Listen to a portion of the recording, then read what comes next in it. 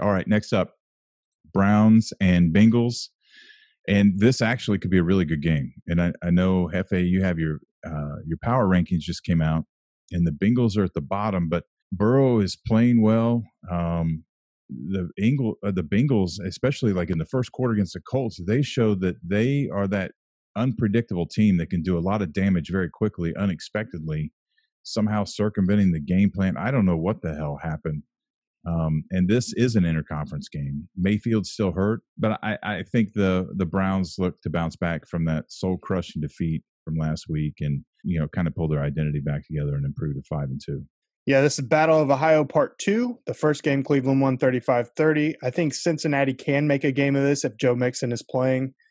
They looked great starting out last week against the Colts, but ultimately I think Cleveland's going to win. They're favored by 3.5. So I'm going to go on a limb and say Cincinnati covers that 3.5. So it's going to be a really close game. Yeah, I think it'll be somewhat close too. I think it'll look a lot like the first game with these teams. The Browns have had a few more weeks to get comfortable with the system, but now they're kind of dealing with some injuries, a couple guys with some rib things. But hopefully they can get right and come out and put it on them. I have the Browns winning this one. They should definitely win.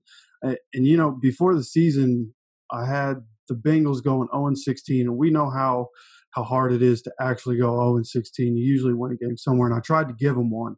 But as good as Joe Burrow is, the team around him, just as a whole, is just so bad that they were the one team that I had to put at 0-16. And it's just like, no matter what Joe Burrow's able to do in T. Higgins, Tyler Boyd, no matter what they do, the defense is going to give up the lead, and it's going to fail them in the end. So I got to go against them here.